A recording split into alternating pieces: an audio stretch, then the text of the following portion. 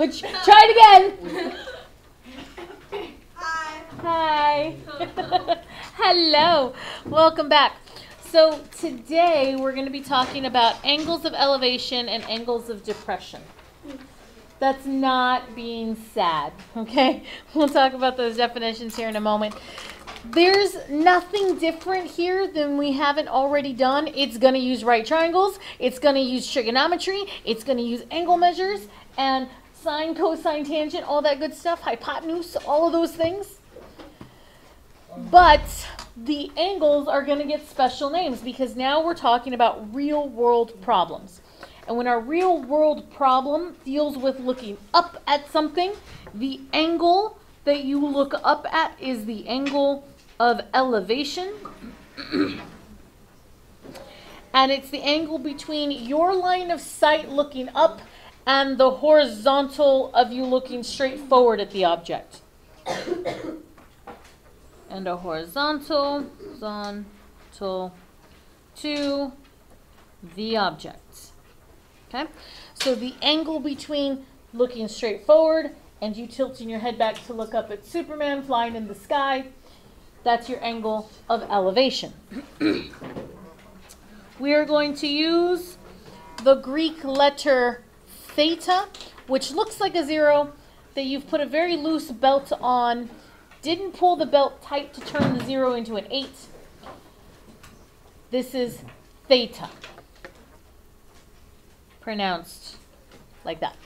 Theta. So, and that's going to be our go-to variable whenever we're dealing with angle measures. So if I've got an angle, I'm not going to ask you for a variable for it. I'm just going to use theta. Okay?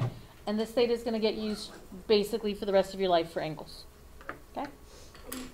As the go-to. They may put other variables in there, but that's kind of the main general one. The opposite of looking up is looking down. And so the name of the angle when you were looking down at something is the angle of depression. Again, this doesn't mean sad, this means down. Those of you who are taller than me, there's an angle of depression when you look down at me. When you walk in the door saying good afternoon. And once again, this is the angle between the horizontal and you having to dip your head to look down at something. Angles of elevation and depression are fantastic because you can use these between two different objects to get an idea of the distance between those objects.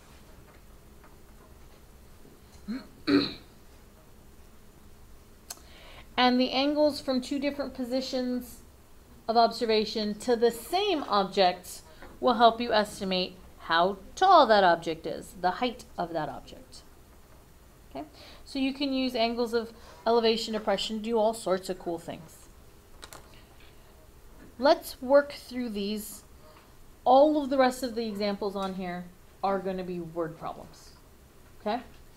So you're going to counter physics soon, I think many of you. So hi. Here we go. This is physics stuff. Ah, I'm going to cry. Okay. The angle of elevation. Am I looking up or looking down? Up. Angle of elevation. The angle of elevation from point A to the top of a hill is 49 degrees. Okay, I need a picture because I'm already lost. Okay, so there's my hill. It's a beautiful hill.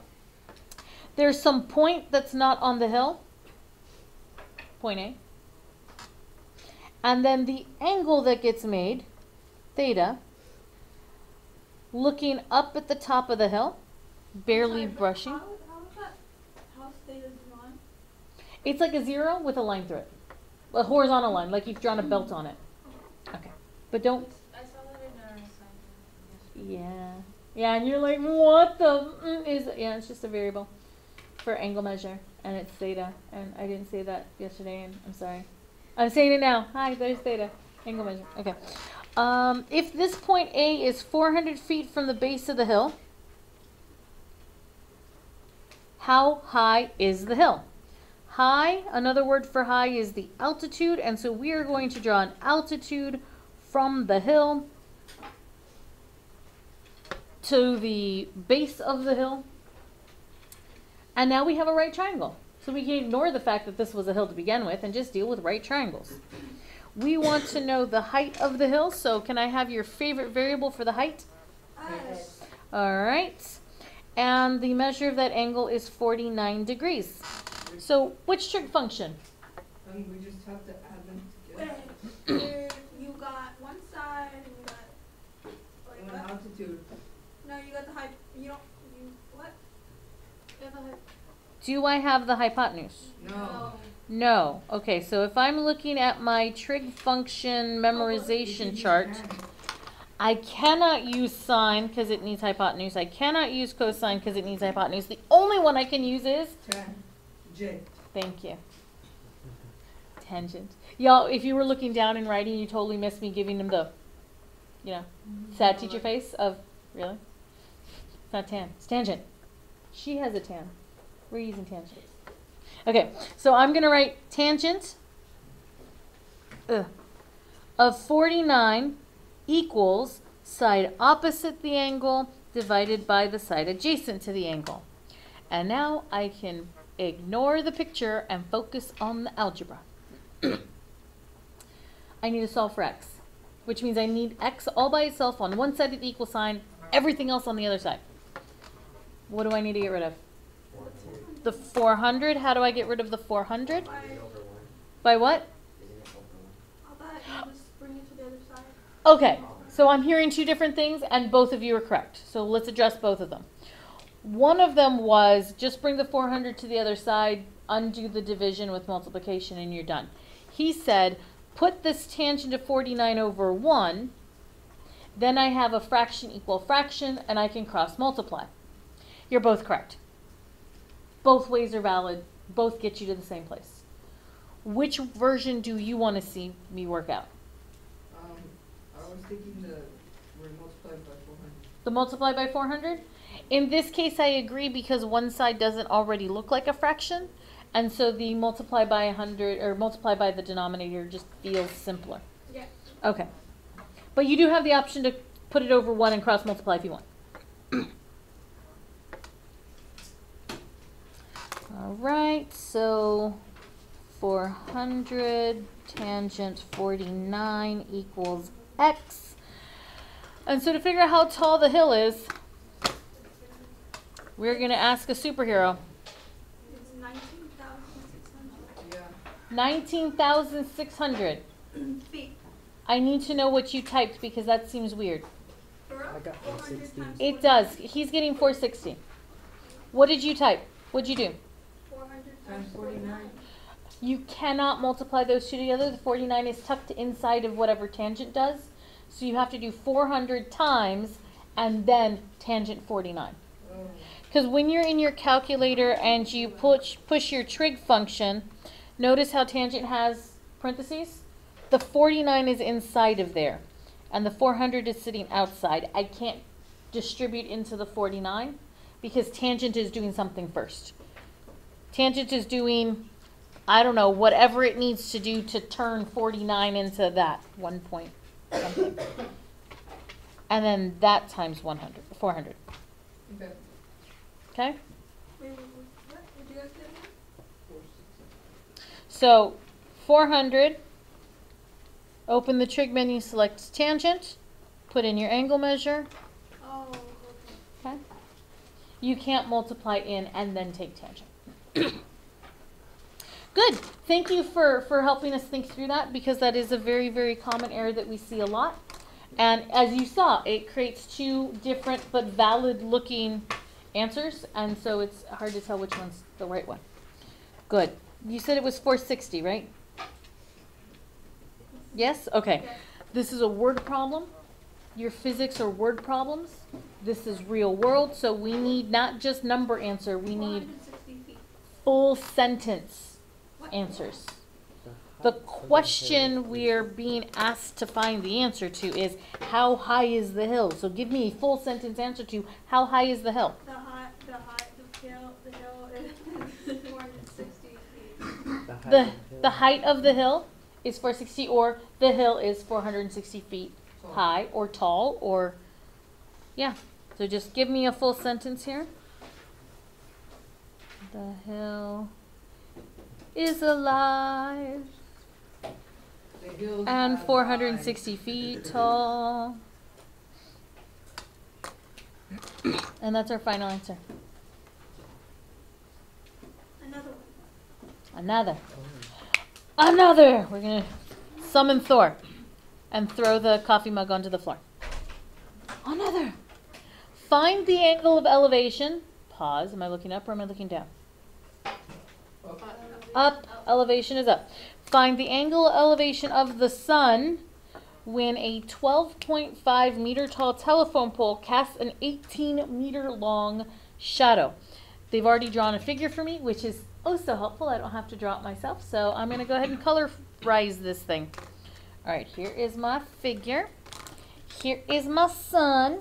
And the sun is casting rays and shining all over the place. And one of the rays is striking the very top of the telephone pole, and it's causing this 18 meter long shadow. Now, I put my head right here at the very edge of the shadow, and I want to know at what angle I have to look up at, angle of elevation, to look directly at the top of that telephone pole. Okay, and that's this angle, theta. Right triangle, which trig function? 10. Tangent. Teamwork. I said 10. Oh, I heard tan. I was like, and then he filled in. 10. Gent. Because there's no hot button. Tangent, because we don't have a hypotenuse. All right, so the tangent of theta equals 12.5 over 18. I need to undo tangent to get rid of tangent so that it leaves theta by itself. What should I do? Arctan or the inverse tangent. So that is written this way, and so you'll find the option that looks like that. Wait, why is this one different from the other one if we have the same bits of information? Wait, oh, never mind, we don't. We have the same. We're using the same trig function, but it looks different than the first one because in the first one we were looking for one of the lengths of the side of the triangle, and this time we're looking for the measure of the angle. And so if you're looking for an angle, you need to do You're going to have to, undo the undo whatever. And yes. then if you're looking for a side, you keep it normal. Is tangent multiplying the angle so when you divide by tangent? Great question, because it looks here like you're multiplying tangent and the angle measure. The short answer is no, because tangent isn't actually a number. Tangent is do something. I don't know what something is. Like, I can't tell you, oh, add this number, divide by this, take the square root of... I have no idea what tangent is doing. But whatever tangent is doing, it's doing it to this value.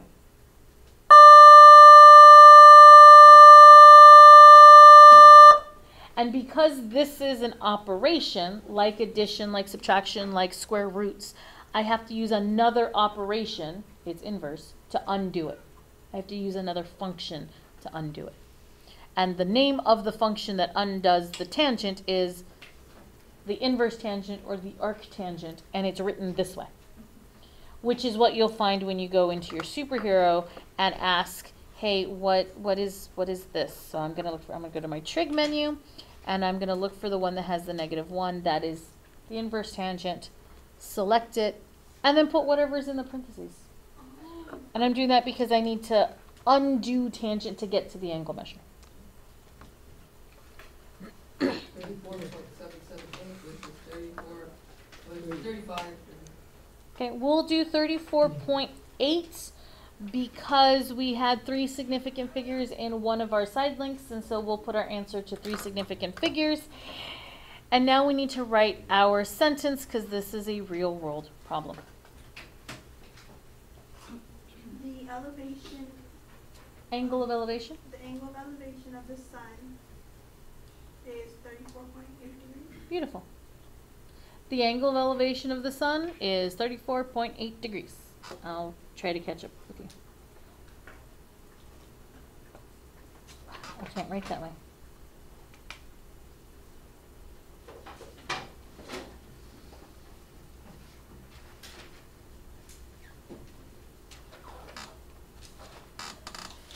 ta-da.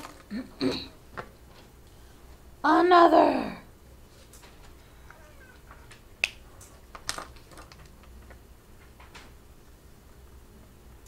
Yes? Yes.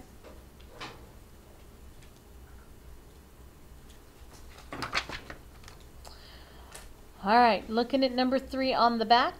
Oh, we have the hypotenuse. A ski run is, do you know what a ski run is? When they race with the skis. Yeah, it's where they race with the skis. So you've got this dude in the whole ski thing, which means he's got like popsicle sticks glued to his feet and toothpicks in his hands. And he's at the top of the hill, and the ski run is the path going down the hill where he's got to try to avoid smacking into a tree and dying. That's a ski run. I clearly find this very scary, and I never want to do it. But if you want to do it, that's cool. So this is the ski run. If I zoom in on the picture here, you see the little guy crouched down, ready to go with his toothpick in his hand and his little skis on his feet. And he's about to zoom down this side of the mountain or the hill. That's the ski run. It's 1,000 yards long. I'm going to put that in perspective. Football field is 100 yards long. Okay. That's 10 football fields that he's going to be sliding down. Okay. It has a vertical drop. That means that if by some magic we remove the mountain he was on, our skier is going to fall straight down for 208 yards and then go splat. Okay? So it has a vertical drop of 208 yards. That's how high up he is. Find the angle of depression. Okay, we looking up or we looking down? Down. So find the angle of depression going down from the top of the ski run. So this vertical line would be the top to the bottom of the ski run right here. Now, his vertical drop is 208. That means when he's at the bottom of the hill, the bottom of the ski run, his position would have changed vertically by 208 yards. What shape did we just create right here? A rectangle. That's why those two things are equal. Right? Right angle over there. Okay, so I'm going to ignore this angle down here. I'm going to look at this angle here because this is the angle of depression. So that's theta. And I want the measure of theta. What sides do I have information on? You have the hypotenuse. I have the hypotenuse and You have the. Oh, you have the, yeah. Well, It's nothing. It's the opposite. yeah, it's the opposite. Because the adjacent would be this one. if we were doing the other triangle, it would have been the Oh, adjacent. okay. Okay, his comment was if we were doing this other angle, we'd be working with the adjacent. And the short answer is, well, sure, this would be the adjacent, this would be it, but you wouldn't, this wouldn't be the angle of depression. It would be the angle. Angle of elevation. It's not the angle of elevation. Angle of elevation is from the horizontal. This is from the vertical. This is something else I don't have a name for. It's just another. It's just another angle, but I know that this angle plus the angle of depression has to be the corner of 90. So if I had found that one, which you could have, I would have to have subtracted that amount from 90 to get the actual angle of depression, which adds an extra step. And why? Because why do I the extra work? Okay? Lazy. Let's easy way out, yeah? All right. So opposite hypotenuse, which trig function is that? Sine, everywhere it's sine. Use an opposite and hypotenuse. This still didn't work. Sine of theta equals opposite 208 over 1,000, which is my hypotenuse. Are we looking for the Theta. That's the only variable in this thing. Well, we can do the arc sine. arc sine? Exactly. We want to undo the trig function of sine, so we're going to use its opposite, its inverse, which is also called the arc sine. And so when we go into our superhero calculator, we'll type that. 78. 78? Yeah. Wait, no, I'm sorry.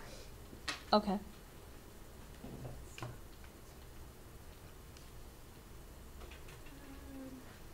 It's 16.2602. 16 point, let's get that confirmed. 16.3 is what he's saying? Confirm. I got someone getting 12. 12 also. Send to what sign? Sine inverse. You know, And 12, I heard someone else call out 12, and then I got someone nodding for 12. Someone else nodding for 12. Okay, so double check that you're using sine inverse. yeah. That you're using 208 over 1000 inside. And then double check to make sure your hero's in the right mode. Yeah, it How do you says change degree. that again? Okay, great question. How do you change that? If you were in the scratch pad, which looks like this, it's going to say scratch pad in the top. What you want to do is go to the dock button, which is right here, Find out degree two. and then down to settings and status, and then to document settings, and change angle to degree, make default. Miss, He plugged it in right and his thing was on degree, Uh-huh. but it's still. And it still did weirdness. yes, And it's still showing, even if you do it again, yeah, I did it twice and it was. it's still showing 16 something. Weird. I think the flash. Think the flat, you know what? He might be in Flashpoint, like a weird time. Ha! Okay, so go ahead and reset him to try to bring him back into our continuity, please. And see if that works. Maybe he's reverse flash. It's lying. Alright, so we're gonna go with 12 because that's what most people in the room got. Okay. 12 degrees, and we need to put this in a complete The sentence. depression from the top of the street from The angle of depression. Because we don't, otherwise it sounds like you're saying that the ski run is depressed. The angle depression from the top of the ski run to the bottom is 12 yards. Yards? Degrees, it's an angle. Degrees? Yeah, it's an angle measure. Angle measure is always in degrees. Oops. It's okay. The angle of depression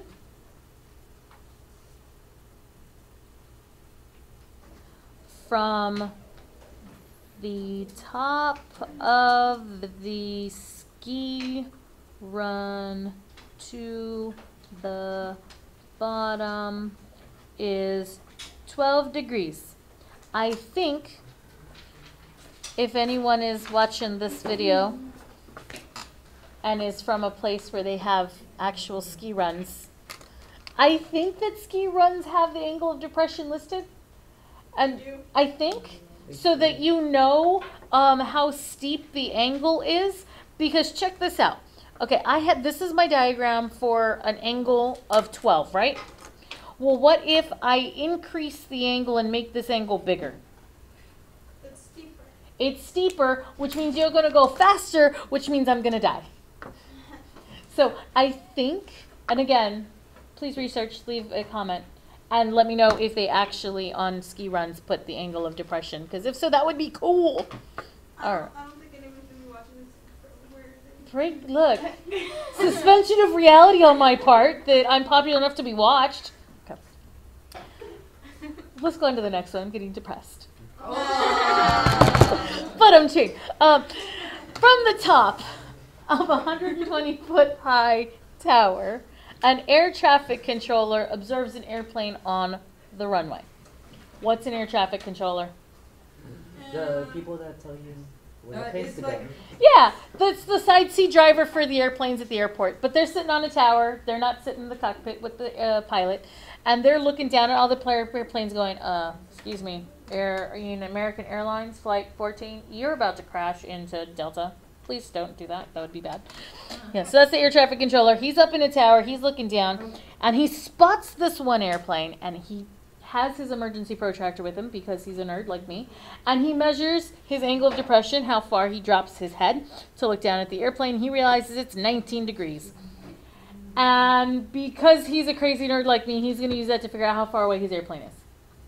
So he can tell the airplane, you're too close to the tower, go away. Okay? Let's figure it out. Here's our airplane. Here is the point at which he is spotting the airplane. Here's the horizontal. And so we create this right angle right here.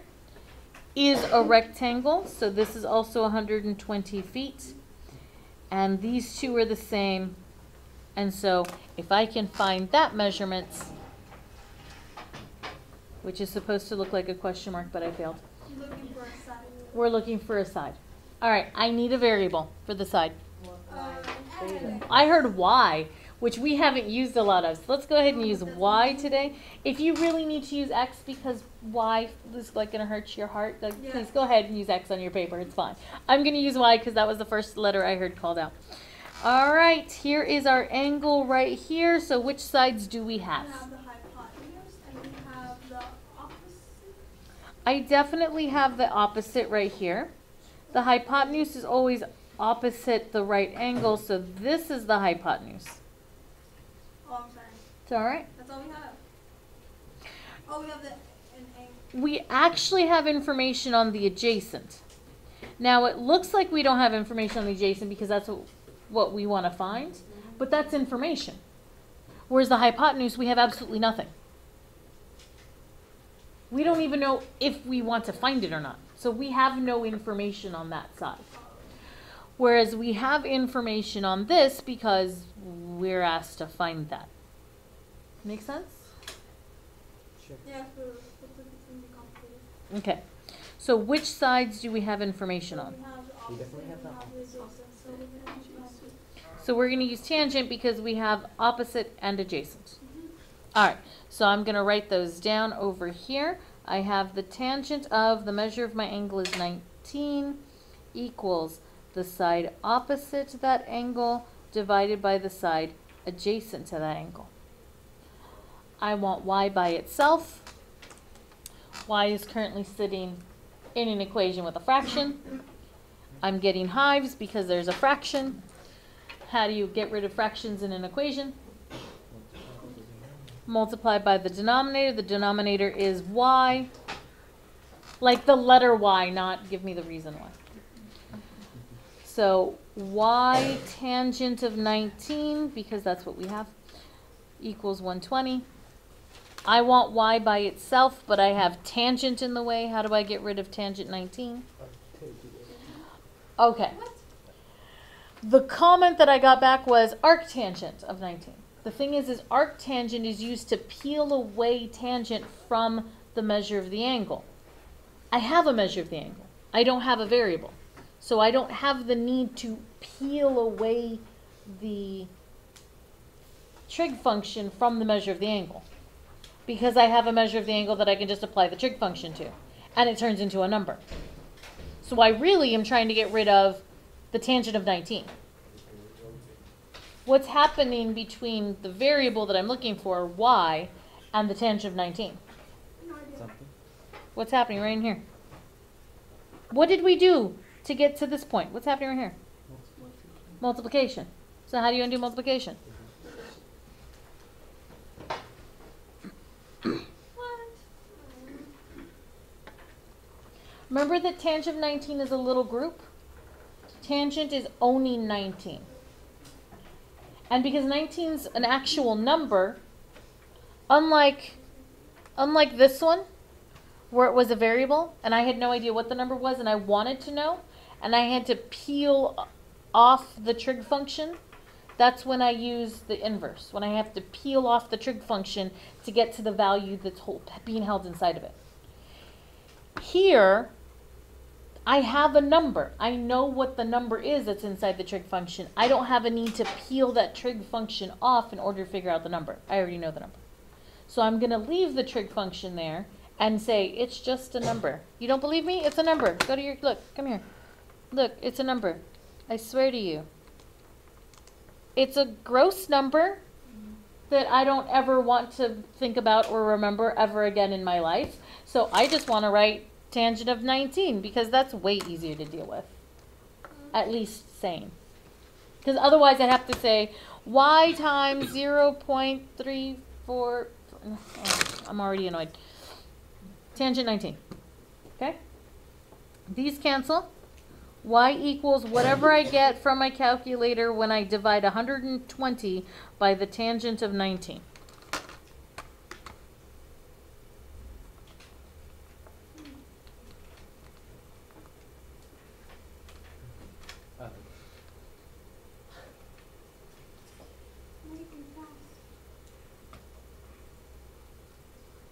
is blurry. Where's my focus button? It's still blurry. I need someone to call that out because that's blurry. Push the button. Don't just stare at my screen. 348.5. 348.5. This is a real world problem given to us in words, so we should give answers in full sentence words. Or who did from the base of the tower? Wait, Sorry. It's okay. Going in. no, you can go. No, I yawned. I don't get it.